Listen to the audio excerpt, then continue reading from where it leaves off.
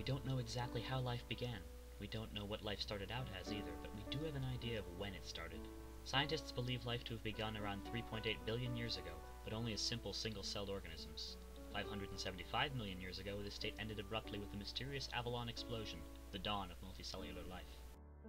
Creatures that could loosely be termed fish arose 60 million years later, but they only began to resemble what we see today in another 100 million years during the Devonian period.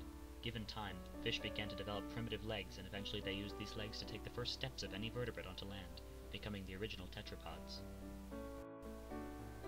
Evolution, however, has been marching relentlessly since the first animal crawled from the ocean, driven on by a desire to survive and reproduce.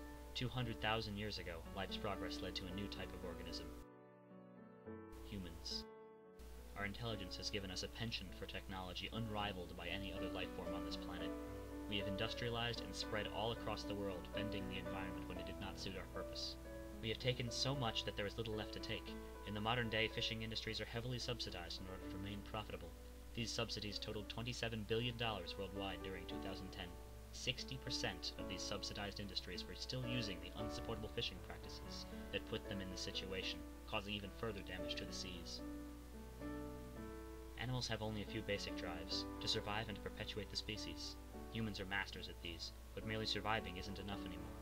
Today a new challenge presents itself to life: how to endure the human impact. Biological evolution is not a fast process. It took billions of years to produce the animals we see today, and evolution cannot keep up with the damage we are causing to our oceans. We are the only thing capable of changing fast enough to make a difference here and now. If we alter the ways we interact with our world, we can fix it. Let's take the intellect that took 4 billion years to evolve and put it to the test. We've changed the oceans to help ourselves. Now it's our turn to change and help the oceans.